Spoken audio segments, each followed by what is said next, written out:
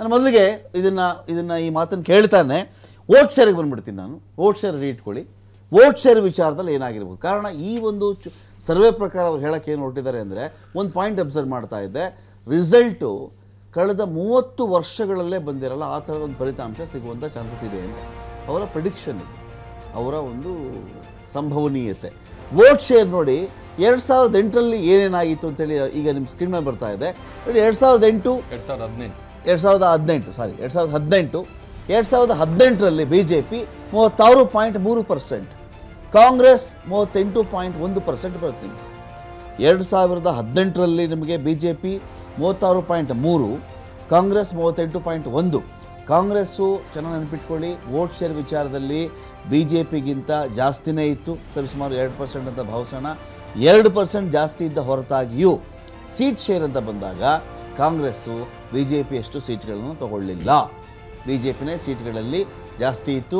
Single largest ಪಾರ್ಟಿಯಾಗಿ BJP ಏಕೈಕ ದೊಡ್ಡ ಪಕ್ಷವಾಗಿ ಹೊರಹೊಮ್ಮಿತ್ತು. ಸೀಟ್ಗಳ ವಿಚಾರದಲ್ಲಿ ಸಿಂಪಲ್ ಮೆಜಾರಿಟಿ ಬರೋಕ್ಕಾಗದೇ ಇದ್ದರೂ ಕೂಡ ಅತಿ ದೊಡ್ಡ ಪಕ್ಷವಾಗಿ BJP ಹೊರಹೊಮ್ಮಿತ್ತು. JDSನ ವೋಟ್ ಶೇರ್ 2018ರಲ್ಲಿ 18.3, ಇತರರು 7.4 ಇತ್ತು 2018. ಈಗ ಬರೋಣ ನಾವು 2023ರಲ್ಲಿ. ಇದು ಚುನಾವಣಾ ಫಲಿತಾಂಶ ಅಲ್ಲ, ಈ ದಿನ .comನ ಸರ್ವೆ ಪ್ರಕಾರ ಅವರು ಕೊಟ್ಟಿರುವ ವೋಟ್ ಶೇರ್ನ ಪ್ರಮಾಣ ಅಂದರೆ ಚುನಾವಣಾ ಪೂರ್ವ ಸಮೀಕ್ಷೆ ಆಧಾರಿತ ಇದೆ. 2023ರ ಚುನಾವಣಾ ಪೂರ್ವ ಸಮೀಕ್ಷೆ ಈ ದಿನ .com ಪ್ರಕಾರವಾಗಿ ಅವರು ಹೇಳಿಕೊಟ್ಟಿದ್ದಾರೆ. BJP 33%, ಆಲ್ಮೋಸ್ಟ್ ಕಳೆದ ಬಾರಿಯ ಫಲಿತಾಂಶಕ್ಕಿಂತ ಒಂದು 3% ಓಟನ್ನು BJP ಇವರ ಸಮೀಕ್ಷೆ ಪ್ರಕಾರ ಕಳ್ಕೊಳ್ಳಬಹುದು ಅಂತ. ಕಾಂಗ್ರೆಸ್ ಅಂತ ಬಂದರೆ ಇವರು 38ರಿಂದ 43, ಹೆಚ್ಚು ಕಡಿಮೆ 5% ವೋಟ್ ಸ್ವಿಂಗ್. 5%ನಷ್ಟು ಮತದಾರರು ಟುವರ್ಡ್ಸ್ ಕಾಂಗ್ರೆಸ್ಸು ಸ್ವಿಂಗ್ ಆಗ್ತಾರೆ, ಆ ಕಡೆಗೆ ಬರ್ತಾರೆ ಅವರು ಅಂತ ಹೇಳಿ. ಅಲ್ಲಿಗೆ ಕಾಂಗ್ರೆಸ್ 43 ಅಂತ ಕನ್ಸಿಡರ್ ಮಾಡಿದ್ರೆ 38.1ಇಂದ ಕಾಂಗ್ರೆಸ್ 2018ಕ್ಕೆ, ಈಗ 2023ಕ್ಕೆ ಇವರ ಸಮೀಕ್ಷೆ ಪ್ರಕಾರ 5% ಜಾಸ್ತಿ ಆಗ್ತಿದ್ದಾರೆ, 43%ಗೆ ಅವ್ರ ಸ್ವಿಂಗ್ ಬರುತ್ತೆ. JDS 18.3%ಇಂದ ಇವರು 16%, ಒಂದು 2% ಅಷ್ಟು JDS ತನ್ನ ವೋಟ್ ಶೇರ್ ಕಳ್ಕೊಳ್ಳಬಹುದು ಅಂತ. ಇದು ವೋಟ್ ಶೇರ್ ಅಷ್ಟೇ, ನಾನು ಸೀಟ್ ಬಗ್ಗೆ ಮಾತಾಡ್ತಾ ಇಲ್ಲ. ಸೀಟ್ಗಳಲ್ಲಿ ಏನು ಬೇಕಾದರೂ ಆಗಬಹುದು, ನೀವು ನೆನಪಿರಲಿ. ಅನೇಕ ಫಲಿತಾಂಶಗಳು ನಮ್ಗೆ ಗೊತ್ತೂ ಇದೆ. ನಮಗೆ ಅದರ್ಸ್ 7.4ರಿಂದ 8%ಗೆ ಅದರ್ಸ್ ಹೋಗ್ತಾರೆ. ಹಾಗಾದರೆ ಏನಪ್ಪ ವಿಷಯ ಏನು? ಈ ಪರಿಯ ಒಂದು ಚೇಂಜಸ್ ಏನು ಕಾರಣ ಆಗಿರ್ಬೋದು? ನಾನು ಇದನ್ನು ವಿಜಯ್ ಪ್ರಸಾದ್ ಅವ್ರು ಕೇಳ್ತೀನಿ. ವಿಜಯ್ ಪ್ರಸಾದ್ ಅವರೇ, vote share based on vote share ಇಲ್ಲಿ ಒಂದು 5% ಸ್ವಿಂಗು ಟುವರ್ಡ್ಸ್ ಕಾಂಗ್ರೆಸ್ ಕಾಣಿಸ್ತಾ ಇದೆ ಸರ್. ಕಳೆದ ಬಾರಿ ಕೂಡ ನಿಮಗಿಂತ ವೋಟ್ ಶೇರ್ ವಿಚಾರದಲ್ಲಿ ನಿಮಗೆ ಜಾಸ್ತಿನೇ ಇದ್ದರೂ ಕೂಡ ಸೀಟ್ ಶೇರ್ಗಳು ಅದು ನೋಡಿರಲಿಲ್ಲ ಅವರು, ಅದು ಅಜಗಜಾಂತರ ಇತ್ತು ಬಿಡಿ. ಸೊ ಇದ್ರ ಬಗ್ಗೆ ನಿಮ್ಮ ಕಮೆಂಟ್ಸ್ ಏನು ಸರ್? ನೋಡಿ, ನಾನು ಈ ಯೋಗೇಂದ್ರ ಯಾದವ್ದು ಈ ಏನೇನು ಶೇರ್ ಹೇಳಿದಾರೋ ಅದನ್ನು ಸ್ವಲ್ಪ ಕೂಲಂಕುಷವಾಗಿ ಸ್ಟಡಿ ಮಾಡ್ತಾ ಬರ್ತಾ ಇದ್ದೆ ನಾನು. ಓಕೆ, ಆಯಿತಾ? ಸೊ ಸ್ಟಡಿ ಮಾಡಬೇಕಾದ್ರೆ ಒಂದಂತೂ ಗ್ಯಾರಂಟಿ, ಫಸ್ಟ್ ನನ್ನ ಬಾಟಮ್ ಲೈನ್ ಹೇಳ್ಬಿಡ್ತೇನೆ. ನಮ್ಮ ಪಕ್ಷ 150 ಸೀಟು, BJPಯ ಭರವಸೆ, ನಮ್ಮ ಪಕ್ಷನೇ ಸರ್ಕಾರ ರಚನೆ ಮಾಡೋದು, ನಾವೇನೆ ಬರೋದು. 2023 ಮೇ 13ಕ್ಕೆ ನಮ್ಮ ಸರ್ಕಾರನೇ ಬರೋದು, ಅದು ಒಂದು. ಸೊ ಈ ವಿಷಯಕ್ಕೆ ಬರೋಣ. ಇದು ಯಾರು ಟ್ವೀಟ್ ಮಾಡಿದ್ದು ಅಂತಂದ್ರೆ ಯೋಗೇಂದ್ರ ಯಾದವ್. ಸೊ ಯೋಗೇಂದ್ರ ಯಾದವ್ ಬಗ್ಗೆ ಅದು ನಂಬರ್ಸ್ ಜೊತೆಗೇನೆ ಕೆಲವೊಂದು ಸ್ವಲ್ಪ ಜನ ಅವ್ರದ್ದು ಯಾರ್ಯಾರು ಕಾಮೆಂಟ್ ಮಾಡಿದಾರೋ ಅವ್ರದ್ದು ಬ್ಯಾಕ್ಗ್ರೌಂಡು ಎಲ್ಲ ನೋಡ್ಕೊಂಡು ಬಂದೆ. ಎಲ್ಲರೂ ಸಾಕಷ್ಟು ಇದನ್ನ ಬ್ಯಾಕ್ಗ್ರೌಂಡ್ ಇರೋರನ್ನೇ ಮಾಡಿರೋದು. ಏನೇನು ಹೇಳಿದಾರೆ ಗೊತ್ತಾ ಅವರು? ಯೋಗೇಂದ್ರ ಯಾದವ್ ಒಬ್ಬ ಫೇಲ್ಡ್ ಸರ್ವೇಯರ್ ಹೇಳಿದ್ದಾರೆ, ಆಯ್ತಾ? ಒಬ್ಬ ಪಕ್ಷಪಾತಿ, ಆಯ್ತಾ? ಈ ಪಕ್ಷಪಾತಿ ಏನೂ ಹುರುಳಿಲ್ಲ ಹೇಳಿರೋದ್ರಲ್ಲಿ, ಆಯ್ತಾ? ಎಲ್ಲಾನು ಇಂಗ್ಲೀಷಲ್ಲಿ ಹೇಳಿದ್ದಾರೆ, ಅದನ್ನು ನಾನು ಕನ್ನಡ ತರ್ಜುಮೆ ಮಾಡಿ ನಾನು ಹೇಳ್ತಾ ಇದ್ದೀನಿ.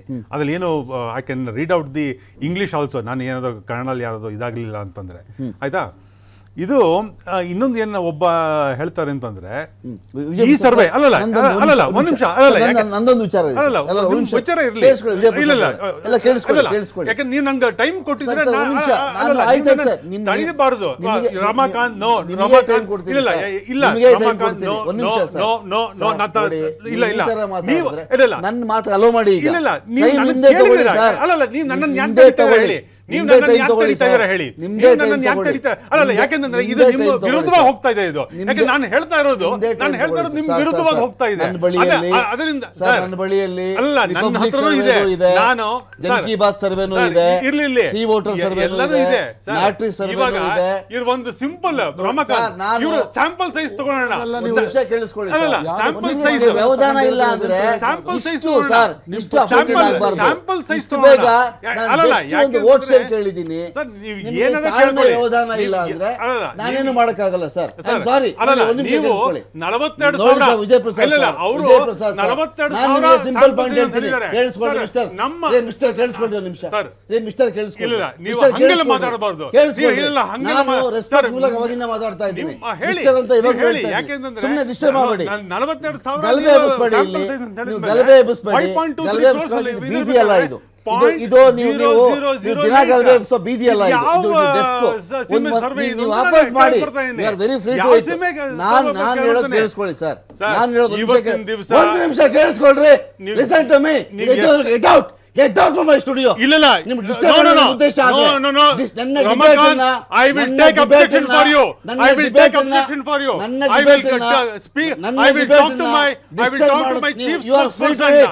You are asking me to get out of this one. ಹೌದು. ಈ ತರ ಡಿಸ್ಟರ್ಬ್ ಮಾಡ್ತಾ ಇದ್ರೆ ಹಿಂಗ್ ಡಿಸ್ಟರ್ಬ್ ಮಾಡ್ತಾ ಅದನ್ನ ಹೇಳ್ಬೇಕು ನಾನು. No, you are taking too much. You are going personally. You are going personally. ನೀವು ಬಂದಿರೋ personally. You are going personally. I am not going personally. ನಾನು ಇರೋ ಡೇಟಾ ನೋ ರಮಕಾಂತ್ 5 ನಿಮಿಷ ಸುಮ್ಮನೆ ನೋ ರಮಕಾಂತ್ ಹಿಂಗೆ ಬಾಯಿ ಬಡ್ಕೊಳ್ತಾ ಇದ್ರೆ ಬಾಯಿ ಬಡ್ಕೊಳ್ತಾ ಇದ್ರೆ ಹಿಂಗೆ ಒಂದೇ ಸಮ ಬಾಯಿ ಬಡ್ಕೊಳ್ತಾ ಇದ್ರೆ ನನ್ನ ಒಂದು ಪ್ರಶ್ನೆ ಇವರು ಅಲೋ ಮಾಡಲ್ಲ ಅಂತ this shows how biased you are ಅಂತ. ನಾವು ಬಯಾಸ್ ಅಲ್ಲ ರೀ. ನೋಡ್ರಿ ಬಯಾಸ್ ಚೆಕ್ ಮಾಡ್ರಿ. ಏನ್ ನೋಡ್ರಿ ನನಗೆ ಗೊತ್ತಿಲ್ಲ. ನೋಡ್ರಿ ಬಯಾಸ್ ನೋಡ್ರಿ. ಒಂದು ನಿಮಿಷ ಅಲೋ ಮಾಡೋದ್ರಿ ನೀವು. ಇಷ್ಟೊಂದು ಪಿತನೆ ತೆಗೆದು ಬಿಡ್ತಾರೆ. ಏನು ಬಯಾಸ್ ಮಾಡಿದ್ವಿ ನಾವು ಇಲ್ಲಿ. ಇನ್ನು ಡಿಬೇಟ್ ಸ್ಟಾರ್ಟೇ ಮಾಡಿಲ್ಲ.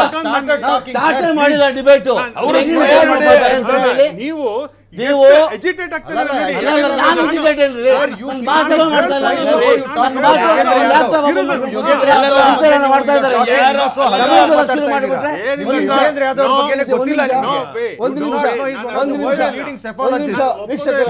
ವೀಕ್ಷಕರೇ ಈ ಒಂದು ಡಿಬೇಟು ಈಗ ಸಪೋಸ್ ನಾವು ಯೂಟ್ಯೂಬ್ ಲೈವ್ ಕೊಟ್ಟಿದ್ದೀವಿ ಅಂತ ಅಂದ್ಕೊಳ್ಳಿ ವೀಕ್ಷಕರೇ. ಸಿಂಪಲ್ ಎಕ್ಸಾಂಪಲ್ ಕೊಡ್ತಾ ಇದ್ದೀನಿ.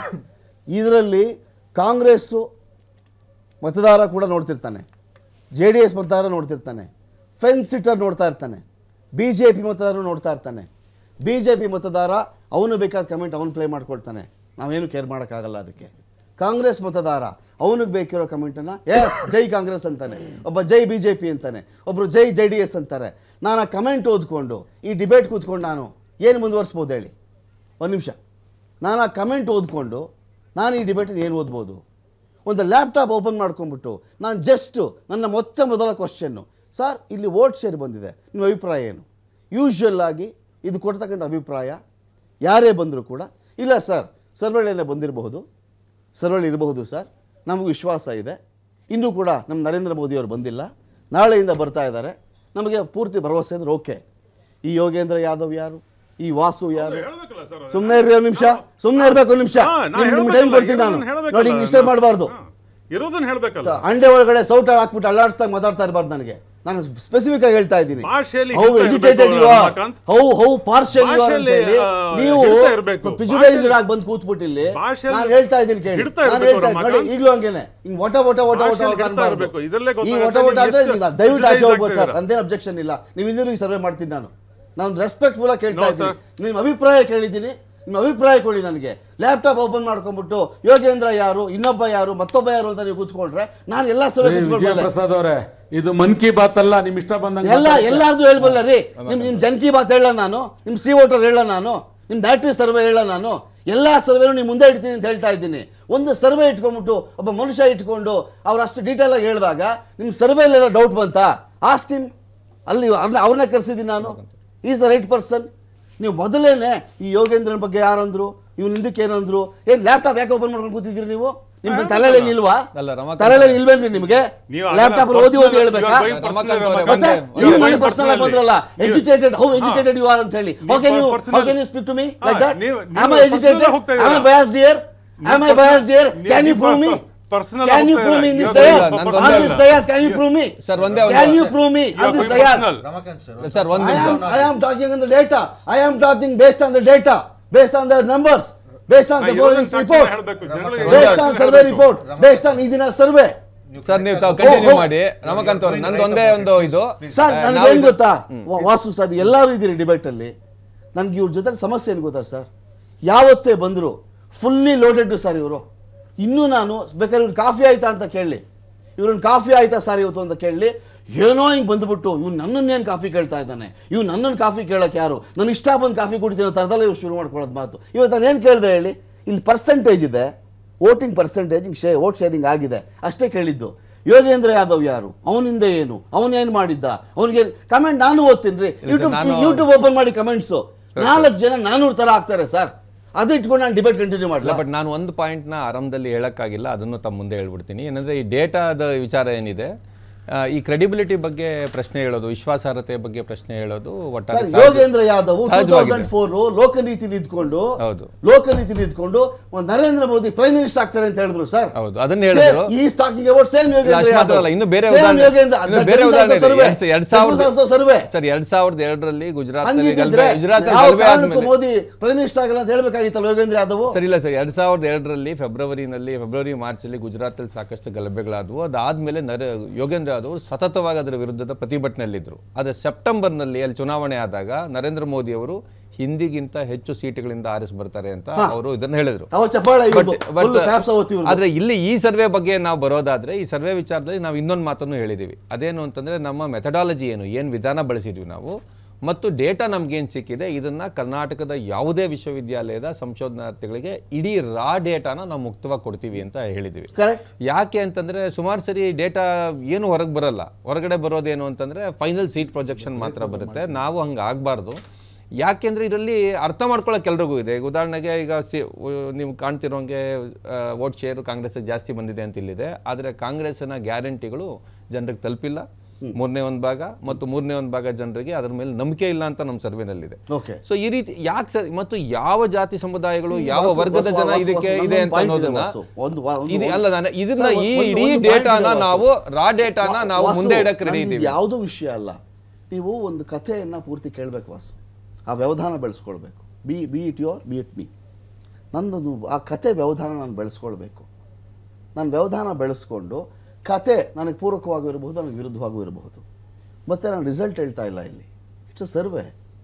ಇದೇ ಸರ್ವೆಗಳನ್ನು ಸ್ವಲ್ಪ ಈ ತೂಕ ಇರ್ತಕ್ಕಂಥ ವ್ಯಕ್ತಿಗಳು ಅಳೆದು ತೂಗಿ ನೋಡಿ ಅದರೊಂದು ತೂಕ ಹಾಕಿಬಿಟ್ಟು ನಾನು ಇದನ್ನು ಈ ಕಾರಣಕ್ಕೆ ಒಪ್ಪಕ್ಕಾಗಲ್ಲ, ಮಧ್ಯ ಕರ್ನಾಟಕದಲ್ಲಿ ನನಗೆ ಇಂಥ ಕಾನ್ಫಿಡೆನ್ಸ್ ಇಲ್ಲ, ಇನ್ನೂ ಸ್ವಲ್ಪ ಜಾಸ್ತಿ ಬರ್ತವೆ, ಹಳೆ ಮೈಸೂರು ಭಾಗದ ನನ್ನ ರೀಡಿಂಗ್ ಇದು ಏನೋ ಹೇಳ್ಬೋದಲ್ವಾ. ಯೋಗೇಂದ್ರ ಕಮೆಂಟು ಲ್ಯಾಪ್ಟಾಪ್ ಓಪನ್ ಮಾಡ್ಕೊಂಬಿಟ್ಟು ಓದ್ಕೊಂಡು ಕೂತ್ಕೊಂಡ್ಬಿಟ್ರೆ ನಾನು ಮಾಡ್ಬೋದು. ಎಲ್ರಿಗೂ ಮುಕ್ತ ಅಲ್ವಲ್ರಿ ಅದು, ಎಲ್ರಿಗೂ ಮುಕ್ತ ತಾನೆ. ಕ್ವಶನ್ ಏನು ಕೇಳಿದೆ, 5% ಸಾರ್ ಚಾನ್ಸೇ ಇಲ್ಲ, 5% ನಾವು ಬರ್ತೀವಿ ಅಂತ ಹೇಳಿದ್ರೆ ನಂದೇನು ಅಬ್ಜೆಕ್ಷನ್ನೇ ಇಲ್ಲ. ನಿಮ್ಮ ಕಾನ್ಫಿಡೆನ್ಸ್ ಇಟ್ಕೊಳ್ಳಿ ಸರ್ ಅಂತ ಹೇಳ್ತೀನಿ. ನೀನು ಎಜುಕೇಟೆಡ್ ಆಗಿದೆಯಾ, ನೀನು ಇಷ್ಟೊಂದು ಬಯಾಸ್ ಇರಬಾರ್ದು ರಮಾಕ ಅಂತಂದರೆ ನನ್ನ ಕ್ವಶನ್ ಬಯಾಸ್ಡ್ ಏನಿತ್ತು ಅಂತ ಅದನ್ನಾದ್ರೂ ಹೇಳಬೇಕಲ್ವಾ.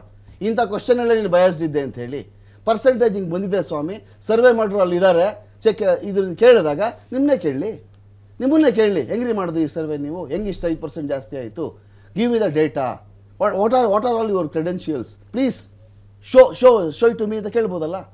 ಬಯಾಸ್ಡು ಅಂತ ಇವರೇ ಮೊದಲೇ ಜಡ್ಜ್ಮೆಂಟ್ ಕೊಟ್ಕೊಂಡು ಕೂತ್ಕೊಂಡ್ಬಿಟ್ರೆ ನಾನು ಇಡೀ ಡಿಬೇಟ್ನ ಗಬ್ಬೆಬ್ಬಿಸೋ ಉದ್ದೇಶ ತಾನೇ ಅದ್ರದ್ದು ಅರ್ಥ. Dharmasena sir 5% swing towards Congress sir. ಈ ಒಂದು ಸರ್ವೆ ಪ್ರಕಾರ 5% swing towards to Congress compare to 2018 ವಿಧಾನಸಭಾ election based on edina.com survey sir. ನಿಮ್ಮ ರಿಯಾಕ್ಷನ್ ಸರ್?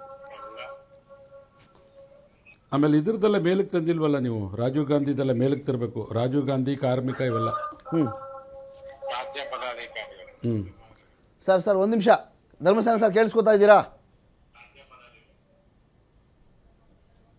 ಧರ್ಮಸೇನ ಸರ್ ಕೇಳಿಸ್ಕೊತಾ ಇದ್ದೀರಾ? ಫೈನ್ ನಾನು ಚರಣ್ಗೌಡ್ರ ನಿಮ್ಗೆ ಕೇಳ್ತೀನಿ. ಚರಣ್ಗೌಡ್ರ ಸರ್ವೆ ಸರ್, JDS 18.3%ಇಂದ 16%ಗೆ ಬಂದಿದೆ ಸರ್. ಅಂದರೆ ಅದು ರಿಸಲ್ಟು 2018ರ ರಿಸಲ್ಟು, ಇದು ಸಮೀಕ್ಷೆ 16%. ಏನು ಸರ್ ನಿಮಗೆ? ಇಲ್ಲ, ಅದೇ ಈಗ ಸ್ಯಾಂಪಲ್ಸ್ ಯಾವ್ಯಾವ ಥರ ತೊಗೊಂಡಿದ್ದಾರೆ ಅಂತ ಇನ್ನು ನಾವೇನು ಡಿಸ್ಕಷನ್ ಬಂದಿಲ್ಲ.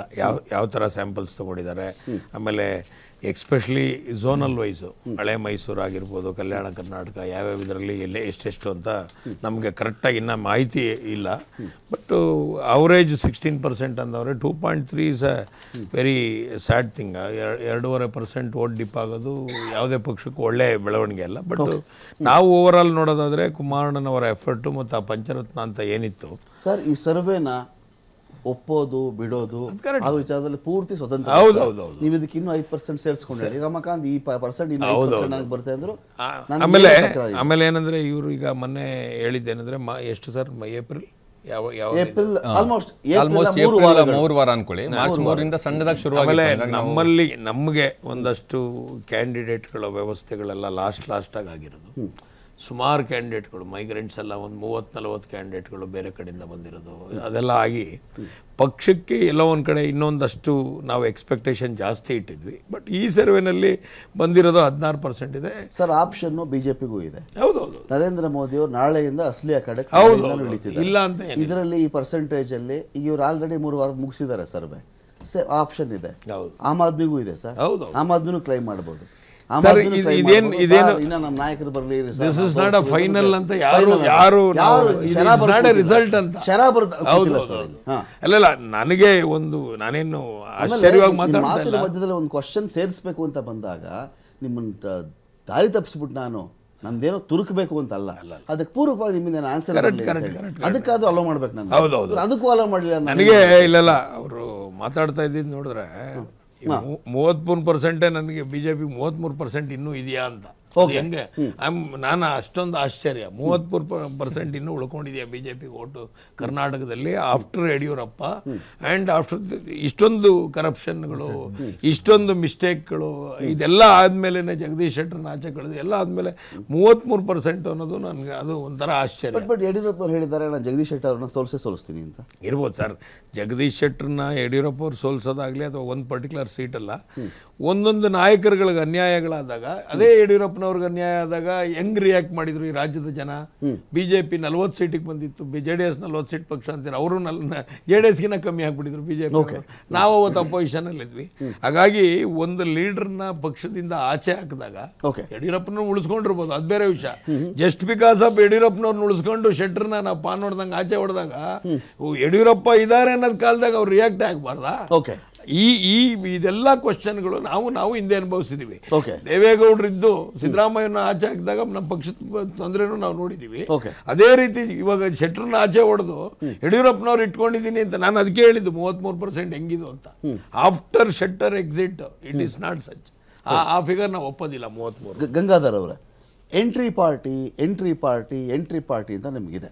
ಇವೀಗ ನೀವೇನು ಇಂಪ್ಯಾಕ್ಟನ್ನು ದೆಹಲಿಯಲ್ಲಿ ಮಾಡಿದ್ರೋ, ನೀವೇನು ಇಂಪ್ಯಾಕ್ಟನ್ನು ರೈತ ಚಳವಳಿ ಆಧಾರದ ಮೇಲೆ ಪಂಜಾಬಲ್ಲಿ ಮಾಡಿದ್ರೋ, ಆ ಪ್ರಯತ್ನ ಗುಜರಾತ್ಗೂ ಬಂದ್ರಿ, ಬೇರೆ ರಾಜ್ಯಗಳಿಗೂ ಬಂದ್ರಿ. ಬಟ್ ಕರ್ನಾಟಕ ಅಂತ ಬಂದಾಗ ಆ ಇಂಪ್ಯಾಕ್ಟ್ ನಿಮಗೆ ಈ ಅದರ್ಸ್ ಅಂತ ಏನಿದೆ ಇದರಲ್ಲಿ 7.4% 8% ಅಲ್ಲಿ ನಾನು ನಿಮ್ಗೆ ಕನ್ಸಿಡರ್ ಮಾಡ್ಕೊಳ್ಳ ನಿಮ್ಮ ಮೇಜರ್ ಶೇರ್ ಇದೆ ಅಲ್ಲಿ ಅಂತ ಹೇಳಿ ನಾನು ಹೊಸವನ್ನು ಕೇಳ್ತೀನಿ. ನಮ್ಮಲ್ಲಿ ಇದ್ರ ಬಗ್ಗೆ ಈಗ ಒಂದನೇದಾಗಿ ಈ ದಿನ ಸಂಸ್ಥೆಗೆ ಧನ್ಯವಾದಗಳು. ಒಳ್ಳೆ ಸರ್ವೆಯನ್ನು ಮಾಡಿದ್ದಾರೆ. ಅಂದರೆ ಅದ್ರ ಹಿಂದೆ ದೊಡ್ಡ ಪ್ರಯತ್ನ ಹೋಗಿದೆ ಅನ್ನೋದಕ್ಕೆ ಅದಕ್ಕಾದ್ರೂ ನಾವು ಅವ್ರಿಗೆ ಥ್ಯಾಂಕ್ಸ್ ಹೇಳಬೇಕಾಗುತ್ತೆ. ಅದಕ್ಕೆ ಇನಿಷಿಯಲಿ ಅವರಿಂದನೇ ಶುರು ಮಾಡಿಬಿಟ್ಟು ಅದಕ್ಕೆ ಅಲ್ಲಿ ಕ್ಲಾರಿಟಿ ಸಿಗಲಿ ಅಂತ ಫೈಂಡಿಂಗ್ಸು ಬಿಡಿ, ಅದನ್ನೆಲ್ಲ ಅಗ್ರಿ ಆದರೂ ಮಾಡ್ಬೋದು, ಡಿಸ್ಅಗ್ರಿ ಆದರೂ ಮಾಡ್ಬೋದು, ಅದೇನು ಇದಲ್ಲ, ದೊಡ್ಡ ವಿಷಯ ಏನಲ್ಲ. ಆಮೇಲೆ ಇಲ್ಲಿ ಅವರು ಯಾವ ಮೆಥಡಾಲಜಿ ಯೂಸ್ ಮಾಡಿ ಅದರ್ಸ್ಗೆ ಆ ವೋಟನ್ನು ಅಸೈನ್ ಮಾಡಿದ್ದಾರೆ ಅನ್ನೋದು ಅದು ಅವ್ರು ಇನ್ನೂ ಕೂಲಂಕುಷವಾಗಿ ಹೇಳಿದ್ರೆ ನಮ್ಗೆ ಅರ್ಥ ಆಗ್ಬೋದು ಒಂದು. But coming back to your question, Aam Aadmi party ಒಂದು ಎಂಟ್ರಿ ಲೆವೆಲ್ ಪಾರ್ಟಿಯಾಗಿ ಕರ್ನಾಟಕದಲ್ಲಿ ಹೇಗೆ ಏನು ಎತ್ತ ಅಂತ ಪ್ರಶ್ನಿಸಿದಾಗ ಡೆಲ್ಲಿ, ಪಂಜಾಬ್, ಗುಜರಾತ್ ಕಂಪೇರ್ ಮಾಡಿದ್ರೆ ಕರ್ನಾಟಕ ಬಹಳ ವಿಭಿನ್ನವಾದಂಥ ರಾಜ್ಯ ಆಗುತ್ತೆ. ಇಲ್ಲಿ ಲೋಕಲ್ ಇಶ್ಯೂಸೇ ಬೇರೆ, ಆಮೇಲೆ ನಮ್ಮ ಸಂಘಟನೆ ಇಲ್ಲಿ ಆರ್ಗ್ಯಾನಿಕ್ ಆಗಿ ಬೆಳೆದಿರೋ ರೀತಿನೇ ಬೇರೆ ಇದೆ. ಸೊ ನಾವಿಲ್ಲಿ ಹೇಗೆ ಈಗ ಹೆಜ್ಜೆ ಇಡ್ತಾ ಹೋಗ್ತೀವಿ ಮುಂದೆ ಅನ್ನೋದು ಅದರದೇ ಆದಂಥ ಬೇರೆ ರೀತಿನೇ ಇದೆ. But we have solid plants ಇದೆ. ಕರ್ನಾಟಕದಲ್ಲೂ ನಾವು ನಮ್ಮ ಛಾಪನ್ನು ಮೂಡಿಸ್ಲಿಕ್ಕೆ ನಮ್ಮದೇ ಆದಂಥ ಪ್ಲಾನ್ಸ್ ಇದೆ. ಈಗ ಜಸ್ಟ್ ಈಗ ಕಾವು ಇನ್ನ ಏರ್ಲಿಕ್ಕೆ ಶುರು ಆಗಿದೆ ಕ್ಯಾಂಪೇನಿಂಗ್ದು. ಇನ್ನ ಎಲ್ಲ ಸೆಂಟ್ರಲ್ ಇಂದ ಲೀಡರ್ಸ್ ಬರಬೇಕು, ಎಲ್ಲ ಪಕ್ಷದಲ್ಲೂ ಹೌದು, ಹಾಗೆ ನಮ್ಮ ಪಕ್ಷದಲ್ಲೂ ನಮ್ಮ ಸೆಂಟ್ರಲ್ ಲೀಡರ್ಸ್ ಬರ್ಲಿಕ್ಕಿದ್ದಾರೆ. ಅರವಿಂದ್ ಕೇಜ್ರಿವಾಲ್ ಖುದ್ ಬರೋರಿದ್ದಾರೆ. ಅದಾದ್ಮೇಲೆ ಇದು ಚೇಂಜಸ್ ಆಗ್ಲಿಕ್ಕಿದೆ. ಒಂದು ವೆರಿ ಕ್ವಿಕ್ಲಿ ಇನ್ನೊಂದು ಆ್ಯಡ್ ಮಾಡಕ್ ಬಯಸ್ತೀನಿ ನಾನು. ಬಟ್ ಈ survey is definitely indicative of the mood of the people. It is definitely indicative. ಅದು ನೀವೇನು ದಿಕ್ಸೂಚಿ ಅಂತ ಅಂದ್ರೆ ಅದು ಮಾತ್ರ ಕ್ಲಿಯರ್ ಆಗಿ ಕಾಣಿಸ್ತಾ ಇದೆ ಇಲ್ಲಿ. ಯಾಕಂತಂದ್ರೆ ಆಡಳಿತಾರೂಢ ಪಕ್ಷ ಬಿಜೆಪಿ ವಿರುದ್ಧ ಇಲ್ಲಿ ಅಲೆ ಇದೆ ಅನ್ನೋದು ಕ್ಲಿಯರ್ಲಿ ಗೊತ್ತಾಗಿದೆ. ಅದ್ರ ಲಾಭ ಯಾರಾದ್ರೂ ಪಡ್ಕೊಳ್ಳಿ, ಬೇರೆ ವಿಚಾರ, ಅದು ಬೇರೆ ವಿಷಯ. Let's go only by the findings of the survey. ಯಾರು ಎತ್ತ ಅನ್ನೋದು ಬೇಡ, ನಾವು ಅಬ್ಜೆಕ್ಟಿವ್ ಆಗಿ ನೋಡೋಣ. ಸಬ್ಜೆಕ್ಟಿವ್ ಆಗಿ ಹೋದ್ರೆ ಆಗೋದಿಲ್ಲ. ಬಟ್ ಅದಂತೂ ಕ್ಲಿಯರ್ ಆಗಿದೆ. ಬಿಜೆಪಿನ ಮನೆ ಕಳಿಸೋದಂತೂ ಶುದ್ಧವಾಗಿ ಕ್ಲಿಯರ್ ಆಗಿ ಗೊತ್ತಾಗಿದೆ. ಇನ್ನು ಆ ಓಟ್ಗಳೆಲ್ಲ ಎಲ್ಲೆಲ್ಲಿ ಹೋಗ್ಬೋದು ಅಂತ ಅದು ಆಮೇಲೆ ವಿಚಾರ. But people are going to reject ಬಿಜೆಪಿಸ್ mall administration is very clear. Fine. Dharmasena ಅವರೇ ಕೇಳಿಸ್ಕೊತಾ ಇದ್ದೀರಾ ಸರ್? ಹೇಳಿ. ಧರ್ಮಸೇನಾ ಕೇಳಿಸ್ಕೊಳ್ತಾ ಇದ್ದೀನಿ ಸರ್. 5% ನಿಮ್ಮ ಪಾರ್ಟಿಗೆ ಜಾಸ್ತಿ ಇದೆ ಸರ್. ಹಲೋ, 5% ಜಾಸ್ತಿ ಇದೆ. ಹೇಳಿ ಸರ್. ವೋಟ್ ಶೇರ್ ಸರ್ವೆ ಪ್ರಕಾರ. ಹೌದು ಹೌದು ಸರ್. ಇಲ್ಲ ಸರ್, ಇನ್ನೂ ಜಾಸ್ತಿ ಇದೆ ಸರ್. ನಮ್ದು 5% ಜಾಸ್ತಿ ಇದೆ. ಹೌದು ಸರ್, 5%. ಹಾ,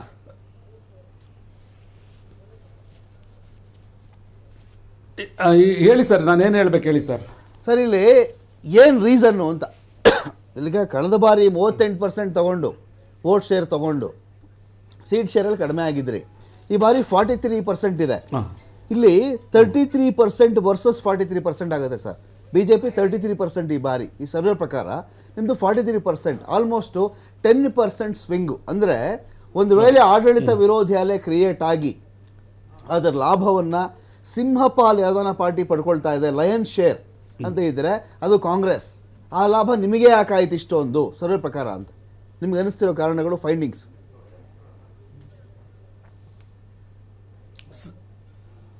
ಸರ್, ಈಗ ನನಗೆ ಗೊತ್ತಿರುವ ಹಾಗೆ ಸಿದ್ದರಾಮಯ್ಯನವರು ಈ ರಾಜ್ಯದ ಮುಖ್ಯಮಂತ್ರಿಗಳಾಗಿದ್ದಂಥ ಸಂದರ್ಭದಲ್ಲಿ ಬೇಕಾದಷ್ಟು ನಮಗೆ ಸಂಬಂಧ ಇಲ್ಲದೆ ಇರೋಂಥ ವಿಚಾರಗಳನ್ನ ನಮ್ಮ ತಲೆಗೆ ಕಟ್ಬಿಟ್ರು ಬಿಜೆಪಿಯವರು.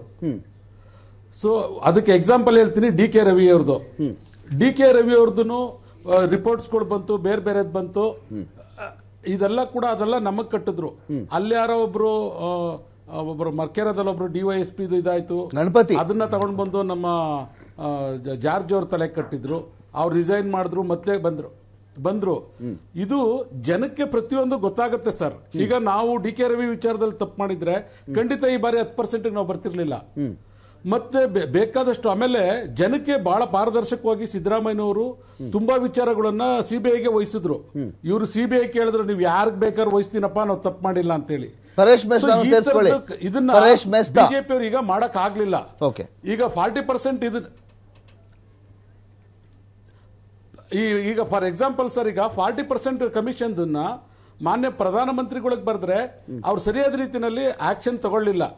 ಸೊ ಈ ಕಾರಣಗಳಿಂದ ಮತ್ತೆ ಈಗ ಈ ಮಂತ್ರಿಗಳಿದಾರಲ್ಲ ಸರ್, ಎಲ್ಲ ಬೇಲ್ ಮೇಲೆ ಇರೋರ್ನೆಲ್ಲ ತಗೊಂಡ್ ಬಂದು ನೀವು ಮಂತ್ರಿ ಮಾಡ್ಕೊಂಡು, ಸರ್ ನಮ್ಮ ತಂದೆಯವರು ಕೂಡ ರಾಜ್ಯದಲ್ಲಿ 2 ಸರಿ ಮಂತ್ರಿ ಆಗಿದ್ದವರು. ಒಬ್ಬ ಮಂತ್ರಿ ಅಂದ್ರೇನು, ಮುಖ್ಯಮಂತ್ರಿ ಅಂದ್ರೇನು, ಸರ್ಕಾರ ಅಂದ್ರೇನು, ಆಡಳಿತ ವಿಚಾರ ಅಂದ್ರೇನು ಅಂತ ನಮ್ಗೆಲ್ಲ ಚೆನ್ನಾಗಿ ಗೊತ್ತಿದೆ.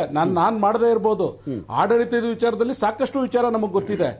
ಹಿಂದೆ ಒಂದು ವಿಚಾರ ಆಪಾದನೆ ಮಾಡ್ಬಿಟ್ರೆ ಇಮಿಡಿಯೇಟ್ ರಿಸೈನ್ ಮಾಡಿ ಅದರಿಂದ ಮುಕ್ತವಾಗಿ ಆಚೆ ಕಡೆ ಬರ್ತಕ್ಕಂತ ದೊಡ್ಡ ಕೆಲಸ ಇತ್ತು. ಇವರೆಲ್ಲ ಬೇಲ್ಗಳು ತಗೊಂಡು, ಬೇಲ ಏನ್ ಸರ್ ಅದು, ಕೋರ್ಟ್ ಅಲ್ಲಿ ಸ್ಟೇಗಳು ತಗೊಂಡ್ ಬಂದ್ಬಿಟ್ಟು ಎಲ್ಲ ಮಂತ್ರಿಗಳ ಕೆಲಸ ಮಾಡ್ತಾರೆ ಅಂದ್ರೆ ಇವ್ರಿಗೆ ಮಾನ ಮರ್ಯಾದೆ ಇಲ್ವಾ, ನಾಚಿಕೆ ಬೇಡವೆ ಸರ್ ಬಿಜೆಪಿ ಅವ್ರಿಗೆ? ಸೊ ಇಂಥದ್ದೆಲ್ಲ ಮಾಡ್ಬಿಟ್ಟು ನಮ್ದು ಅಷ್ಟು ಬರುತ್ತೆ, ನೀವು ಬನ್ನಿಯಪ್ಪ, ಬೇಕಾದ್ರೆ ನಮ್ಗೆ 43% ಬರ್ಲಿ, ಮಿಕ್ಕಿದ % ಎಲ್ಲ ನೀವು ಬಿಜೆಪಿ ಅವರೇ ಬನ್ನಿ, ನಾನೇನು ಅಬ್ಜೆಕ್ಷನ್ ಇಲ್ಲ. ಒಂದು ರಾಜ್ಯ ಅಂದ್ರೇನು, ಈಗ ಒಂದು ನೋಡಿ ಸರ್, ಒಬ್ಬ ಮನುಷ್ಯ ಅರಬೆತ್ಲೆ ಅಂದ್ರೆ ಅದನ್ನೇ ನೋಡಕ್ ಇಷ್ಟಪಡಲ್ಲ. ಸರಿಯಾಗಿ ಡ್ರೆಸ್ ಮಾಡ್ಕೊಳ್ಳಿ, ಡ್ರೆಸ್ ಆ ಕಡೆ ಈ ಕಡೆ ಇದ್ರೆ ಸರ್ ಮಾಡ್ಕೊಂತಾರೆ.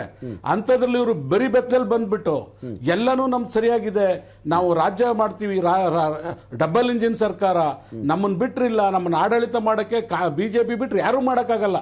ಅಲ್ಲ ಸರ್, ಎಷ್ಟು 1-2 ಅಂದ್ರೆ ನಾನು ಹೇಳ್ಬೋದು, 30 ಇಲಾಖೆಗಳಿದೆ ಸರ್, 30ರಲ್ಲೂ ಹಗರಣ. ಅವ್ರು ಯಾರು ಸರ್? ಅವ್ರು ಒಬ್ರು ಲೇಡಿ ಮಂತ್ರಿ ಇದ್ರಲ್ಲ ಸರ್, ಶಶಿಕಲಾ, ಕಳಿಸ್ಬೇಕಲ್ವಾ ಸರ್ ಆಚೆ ಕಡೆ? ಅದ್ಯಾವ್ದೋ ಮೊಟ್ಟೆದು ಅದ್ರದ್ದು ಹಗರಣ ಇದ್ರೆ ಅವ್ರನ್ನೇ ಮಂತ್ರಿ ಮಾಡಿ ಕಂಟಿನ್ಯೂ ಮಾಡ್ಕೊಳ್ಳೋದು ಎಲ್ರು. ಇವೆಲ್ಲ ಇರಬಾರ್ದು. ನಾನು ಹೇಳೋದು ವ್ಯಕ್ತಿಗತವಾಗಿ, ವೈಯಕ್ತಿಕವಾಗಿ ನಾನು ಯಾರನ್ನೂ ಟೀಕೆ ಮಾಡಲ್ಲ. ಆದ್ರೆ ಒಂದು ಆಪಾದನೆ ಮಾಡಿದಾಗ, ಈಗಂತೂ ನಿಮ್ಮ ಟಿವಿ ಮಾಧ್ಯಮಗಳಂತೂ ಬಹಳ ಕಣ್ಣಲ್ಲಿ ಕಣ್ಣಿಟ್ಕೊಂಡು ನೋಡ್ಬೇಕು, ಜೀವನ ಮಾಡಬೇಕು, ಮಲ್ಕೋಬೇಕು, ಎದೊಳ್ಬೇಕು, ಆ ತರ ಇದೆ. ಇದನ್ನೆಲ್ಲ ಮರ್ತ್ಬಿಟ್ಟು ಈ ತರ ಎಲ್ಲ ಮಾಡಿ ರಾಜ್ಯದ ಗೌರವ ತಂದಿದ್ದಾರೆ.